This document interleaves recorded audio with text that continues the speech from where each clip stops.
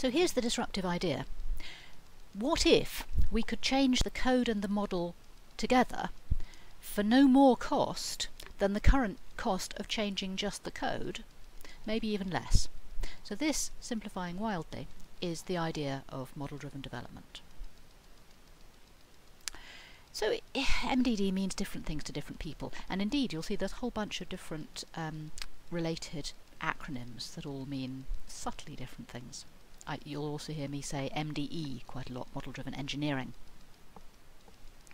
Anyway, model-driven development treats models as important first-class artifacts in development, except that a large development may involve many models, which may each be adapted to the needs of their users. So you might have a design model, a database model, an architecture model, you might have a user interaction model, and because anything's a model, you can also regard the code as a model and the documentation as a model, and so on.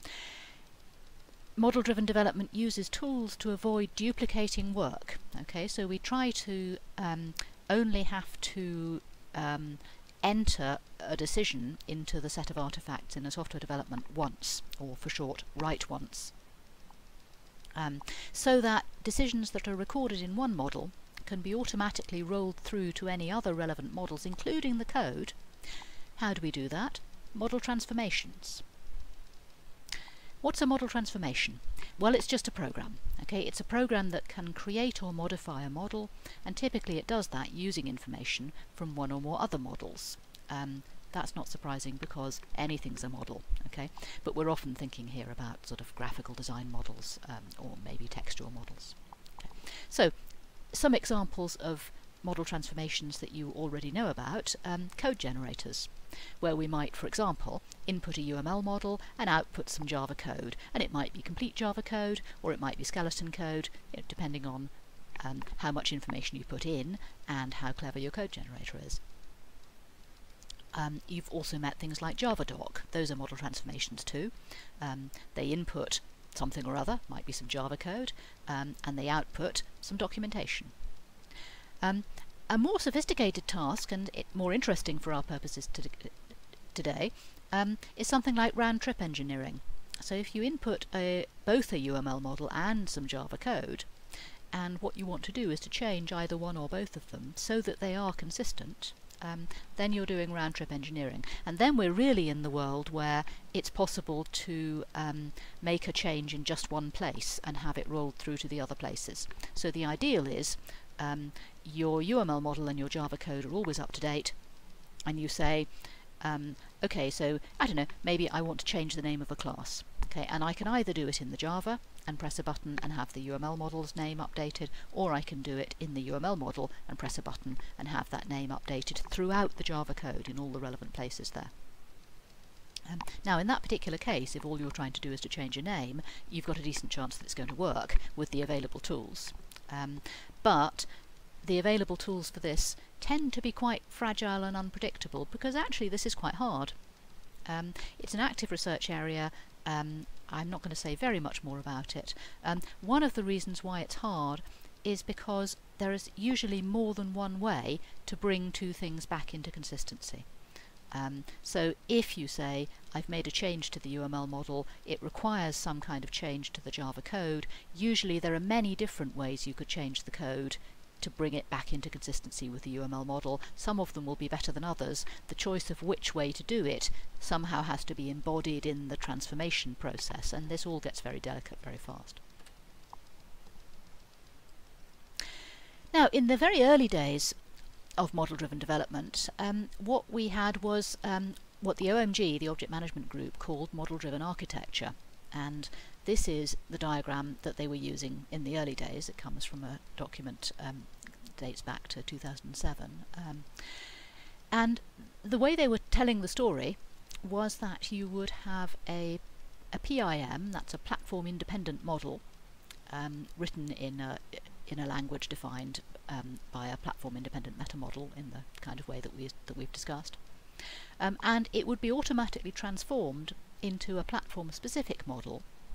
In fact, probably into more than one platform specific model for different platforms. That was how you were going to change effort, you were going to save effort by having your one platform independent model and transforming it into specific models for all the different platforms you had to support.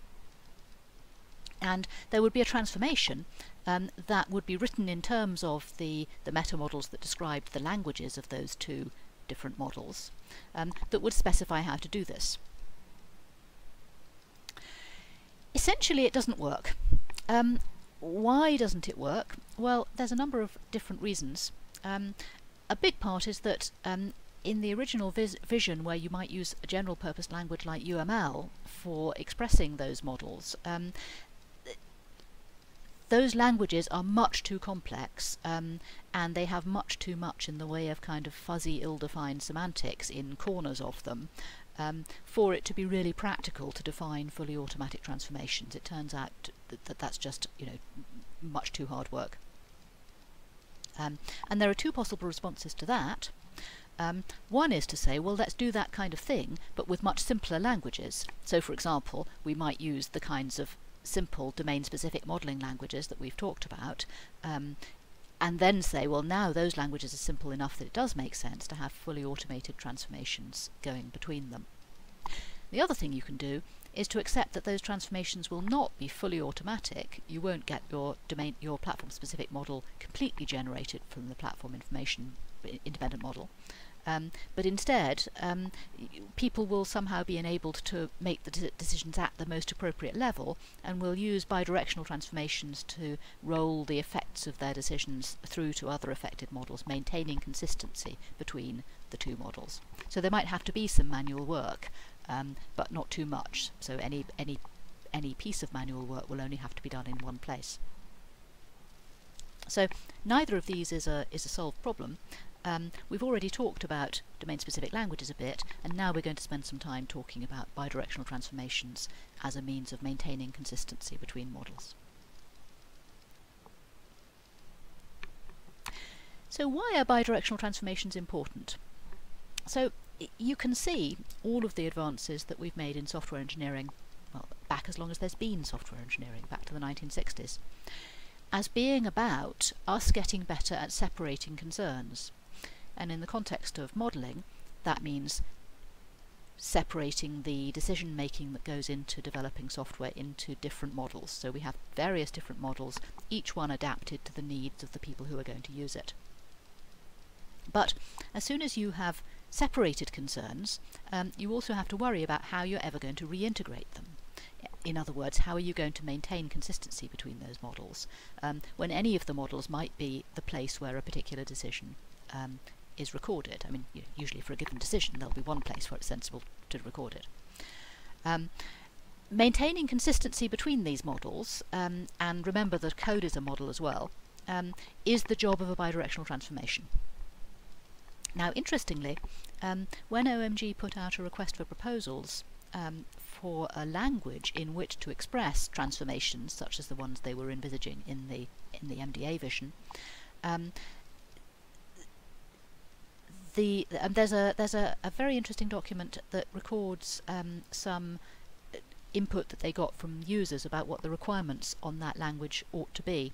And bidirectionality, this ability to not just completely generate one model from another, but do the more complicated task of maintaining consistency between models, was high up in the user's requirements list, but it didn't make it through as a compulsory feature of the actual proposals for a transformation language, and so we ended up in a kind of intermediate state, partly I think because people already understood that bidirectionality is difficult and that designing bidirectional languages is not a solved problem. So let's get a bit more concrete about what's going on here and why we need bidirectionality. So we talked about having separated concerns and having different models in use in the same software development, each adapted to the need of different people using it. So in terms of the OMG MDA, typically we might have one team working on the platform independent model and maybe a product team on each platform specific model. And the way you have to think about it is that each team has considerable expertise in their model, but not in all the other models that are in use in the software project. And because different models are expressed in different modelling languages, it may even be that they are only experts in the language of their model and they can't even read somebody else's model efficiently, even if they want to. And so if the product team discovers in the course of writing the code that their product-specific model is not quite right in a way which has an effect on the platform-independent model, we want it to be easy for them to make a change in the model that they understand, in the PSM, and then cause any necessary change to be made to the PIM automatically. Now we want that for several reasons. It might be that the issue they've spotted also has implications for other PSM teams who ought to be informed about it, in which case going via the PIM is how we do it. And also, if the models are to continue to be useful for deployment and for maintenance and so on, then you don't want them getting out of date. You don't want to be in a situation where there is a PIM, but actually it doesn't record the fact that the PSM that was generated from it then had to be changed, perhaps in quite a radical way, because it turned out to be not suitable for purpose. Okay, you'd like everything to be consistent at the end of the day. And this is one reason why you don't just want the PSM generated as a one-off from the PIM, you also want to be able to say, now we've changed the PSM, can we please change the PIM to bring it back into consistency? And of course, from the point of view of the other PSM teams, if they had their PSM generated from the PIM as it was to start with, and now the PIM has changed because of this problem with it that was discovered by the first team, now they would like to have their PSM updated for that change without losing all the work they did on their PSM. Okay? So consistency maintenance is a big deal here. Here is a slightly more updated view of the OMG's MDA, and it's not that different from the original view that I showed you, except that we've got this mysterious backward arrow coming up here, and this basically represents a realization that sometimes things will have to affect the PIM because of discoveries that are made later. That's really the only point I want to make with that diagram there. It's a bit like in the waterfall model, where you start to see these backwards arrows that take you back up the way up the waterfall in recognition that it's not possible to complete one development activity before you even begin the next. But sometimes kind of there's a lot of devil in the detail of what do we actually mean by this backward arrow, and this is very much how it is here.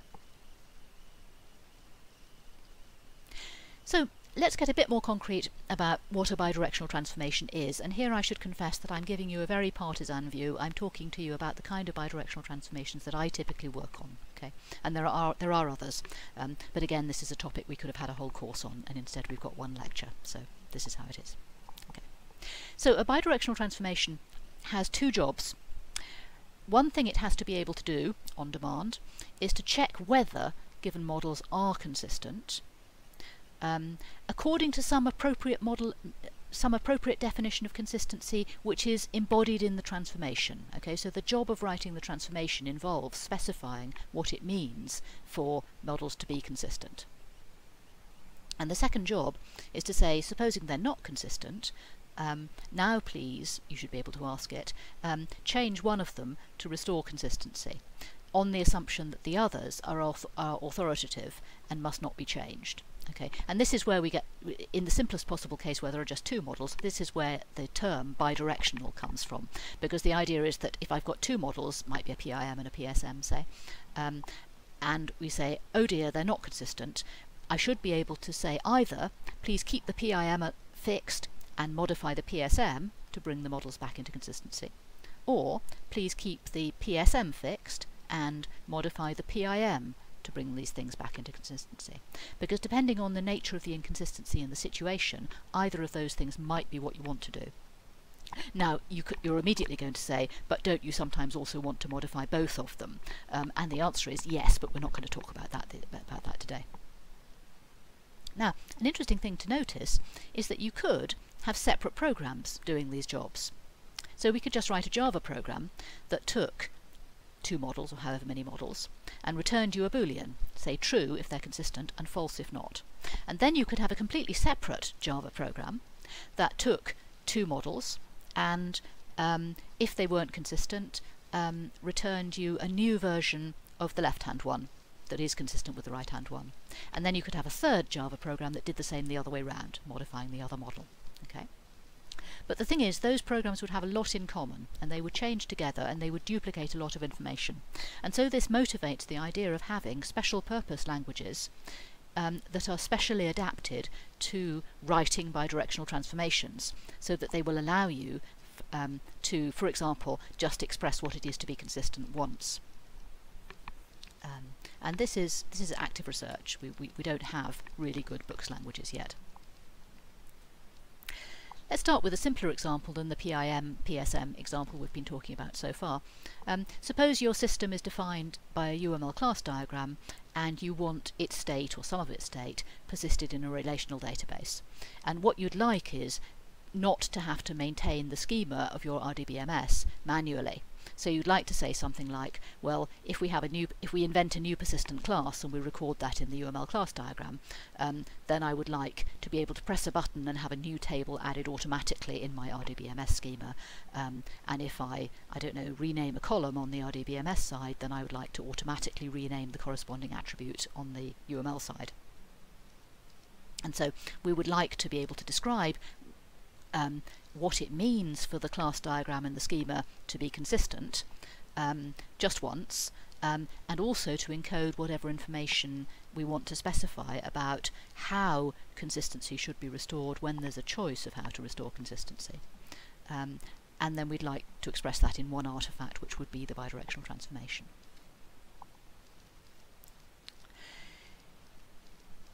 I've been talking so far about a state-based relational approach to bidirectional transformations. So the underlying assumptions are that we are going to work on, let's say for now, just two models, a pair of models, drawn from a pair of model spaces, and here we really just basically mean sets of models that are defined by metamodels. And there's a notion of consistency, and what that means mathematically is just that there's a relation on pairs of models. Just specifies what it is for them to be in sync.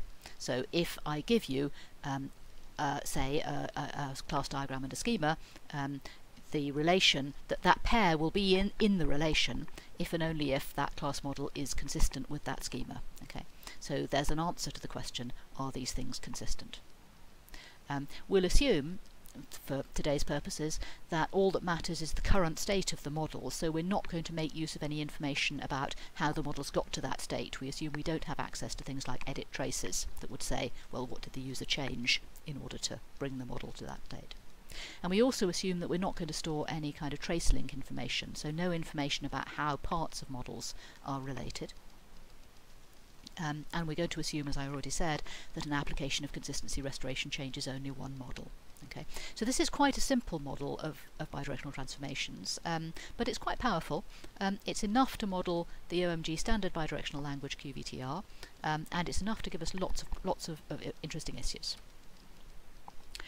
So what is this standard language? So the OMG's Queries, Views and Transformations standard, QVT, actually defines not one but three model transformation languages. QVTO is an imperative unidirectional language. QVTR is the declarative bidirectional language. And QVT core is a kind of odd thing. It's a lower level bidirectional language, and its intention was to serve as the target of translation from QVTR. Actually, it turns out, and I wrote the paper, that's a reference to it, that it's not expressive enough for that, which is a bit sad. But this is kind of a bit indicative. So, although these are supposedly standard languages, none of them have become very popular, partly because there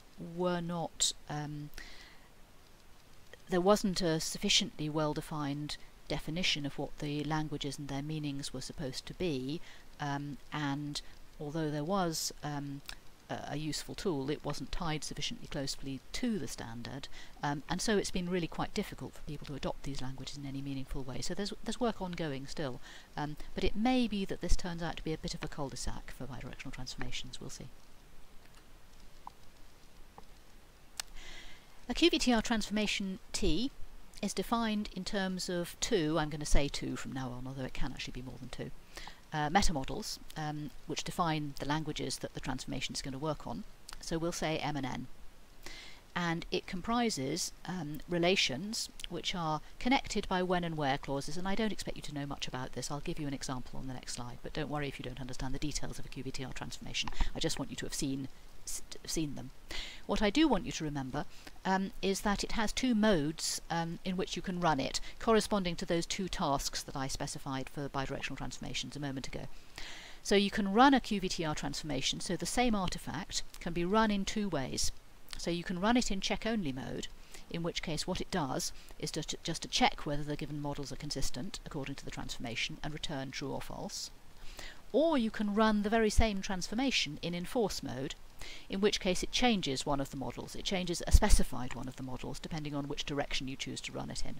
And so we've got one artifact which can be run in three ways, corresponding to those hypothetical three different Java programs that I mentioned before, but there's only one of it. There's only one transformation. And here's an example. This example is actually taken from the spec. I'm not going to go into a whole lot of detail, but you can see that we've got two domains in this relation class to table, and we're going to specify something about a class.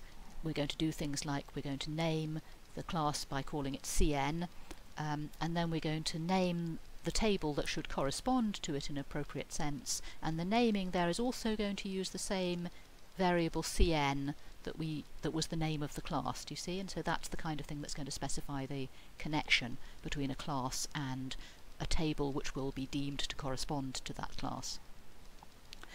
Roughly speaking, the when clause says that this consistency relationship between a class C and a table T only has to hold if the package in which C is, P, is related to the schema S of the table in a way which is specified somewhere else in a different relation package to schema.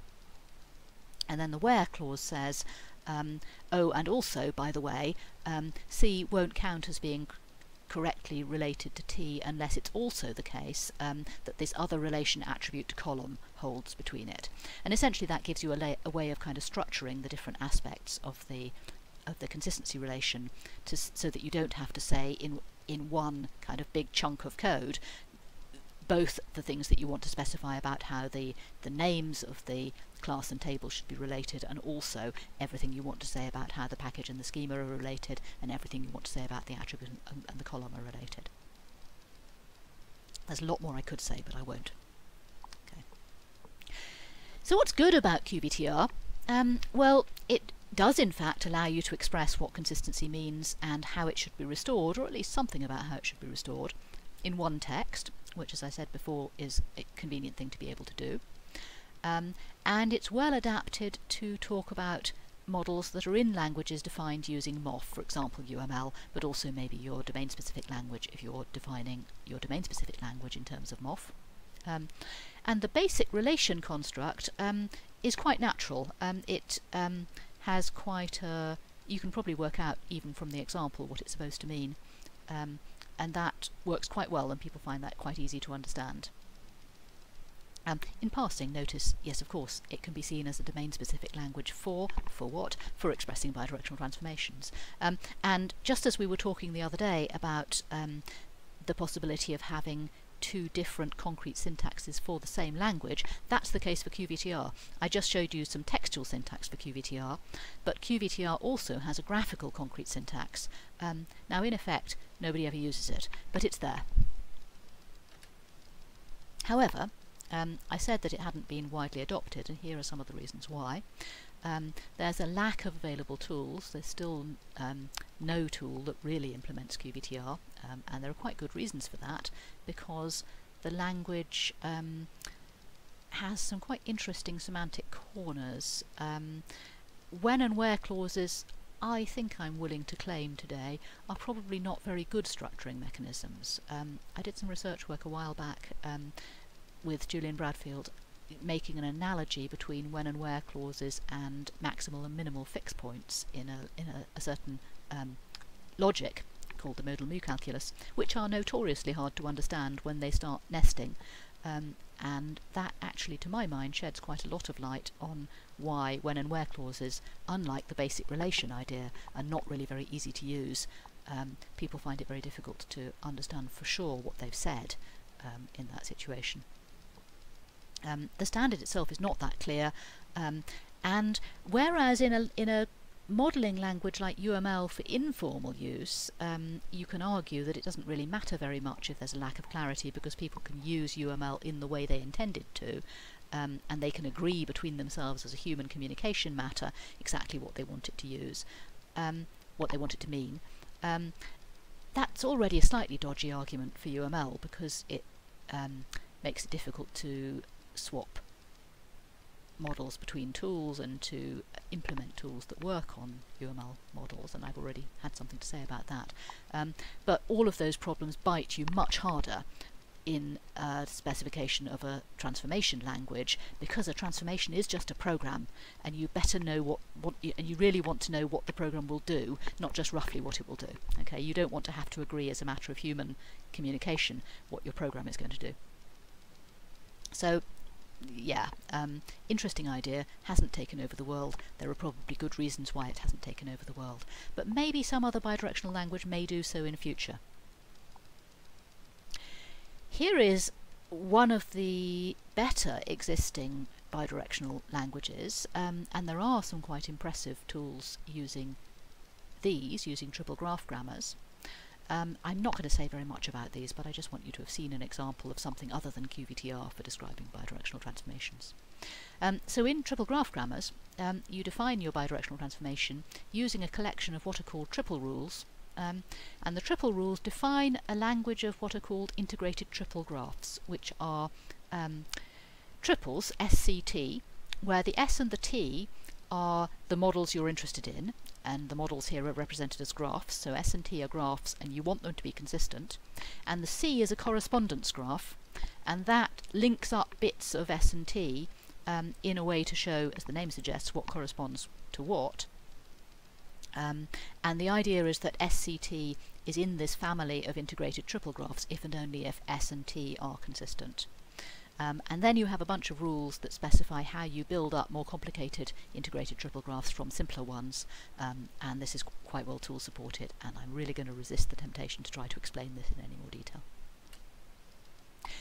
However, there are good tool supports for TGGs. There's a well-developed underlying theory, and the graphical notations turn out to be very good for expressing consistency between models that have a pretty close structural similarity anyway. Okay, so if you've got, for example, I don't know, 2 different formats for addresses in your address book, but pretty similar underlying notions of what it is to be an address, then TGGs turn out to be really quite a useful way of expressing the kind of consistency and how to restore it.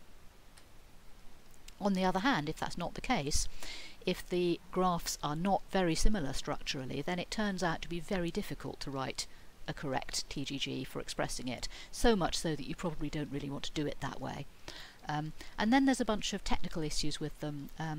It turns out to be quite difficult to handle deleting elements. It turns out to be quite a knotty problem to handle situations in which we want to specify when a rule should not be allowed to apply. These are called negative application conditions. Don't worry about it. And I have come to think over the years that although these clearly have strengths and there are some quite impressive success stories, it may be that they can't really sensibly be pushed much further than the existing success stories. In other words, I think TGGs might actually be a now quite well explored dead end that are not going to help us to revolutionise software development in the way that I would like us to do.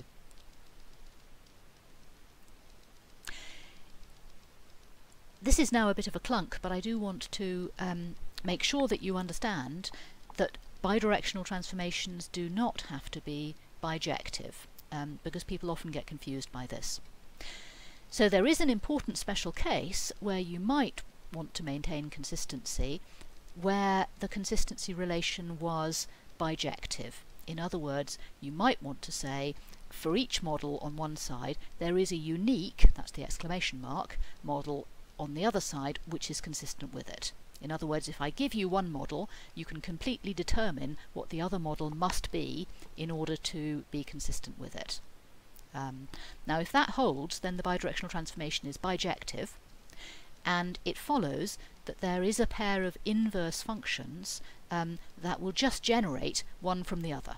So I can generate an n from an m, and I can generate an m from an n, and if I apply one and then the other, I'll get back exactly where I started, whichever side I started on. Okay, so this is a very nice and easy situation to be in, not sufficiently general for real applications in model-driven development. One reason is because it follows from this that the models are, if you think about it, that the two models that are bijectively related here are actually embodying exactly the same information. Okay, and if they're embodying exactly the same information, then there is a question about why you have both of them in the first place.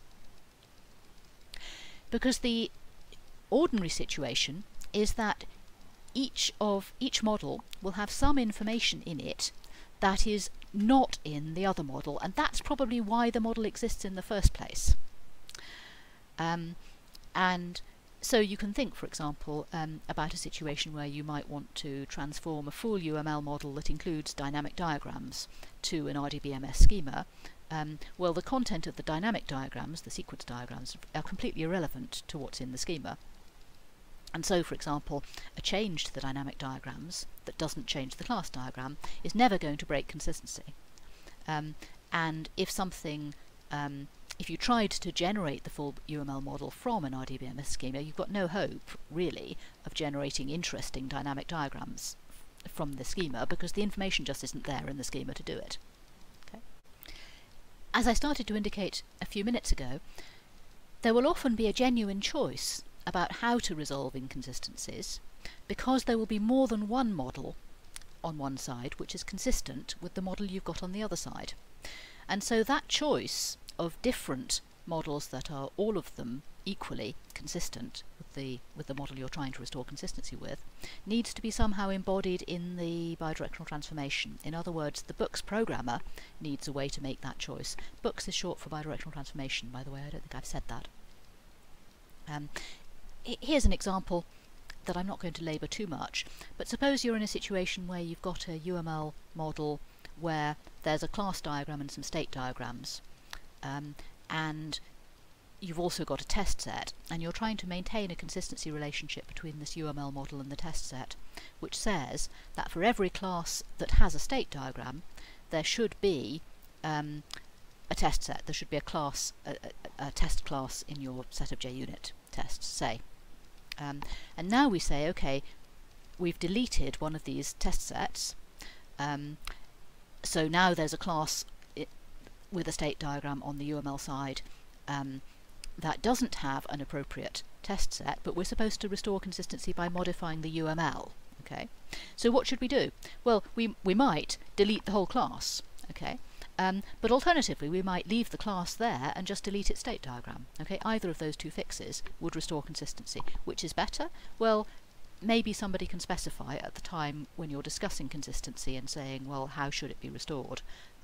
Or maybe it needs to be decided at runtime somehow. And there are lots of very interesting issues there. What kinds of properties would we expect a well-behaved bidirectional transformation to have?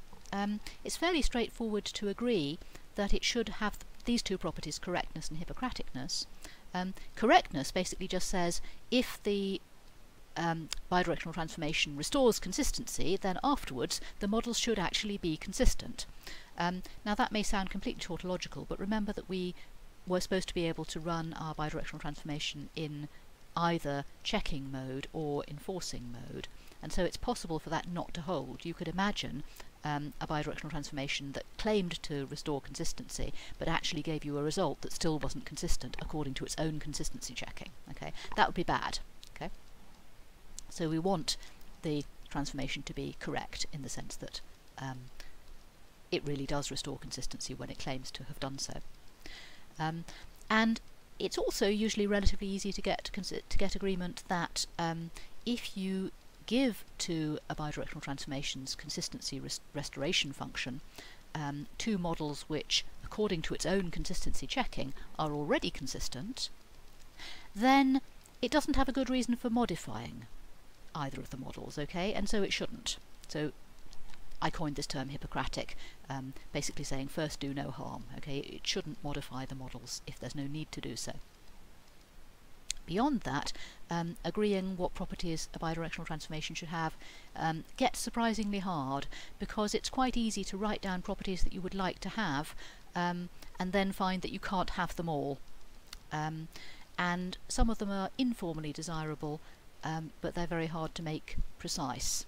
And these things have implications for language design. If you're trying to design a language in which to express bidirectional transformations, one of the things you might want from that language is that it's only possible to express bidirectional transformations that have whatever good properties you've agreed on.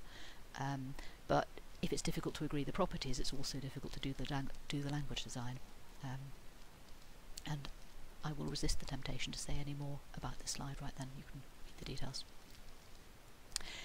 So, in summary, how models are used is very much intertwined with how they are related to one another, and also related to the code that's going to support running the system in the end, and with what you want to do with them with the use of tools.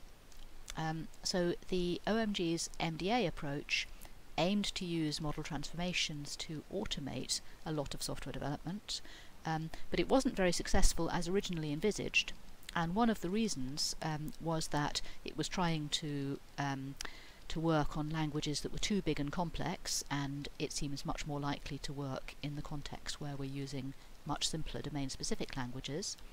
And another reason was because it was being put together before we understood, even as much as we do today, about what we need from bidirectional transformations in order to maintain consistency between models, and this is a very active field.